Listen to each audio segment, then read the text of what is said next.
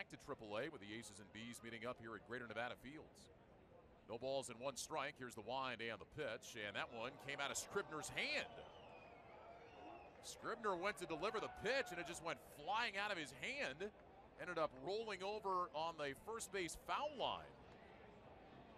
So 1 ball and 1 strike to Todd Glaesmann. I don't know what happened here. That ball just went flying out the back of his hand, hit in the grass off to the first base side of the mound, and then rolled just across the first base foul line. Scribner looking down at his hand. That was weird. You don't see that very often.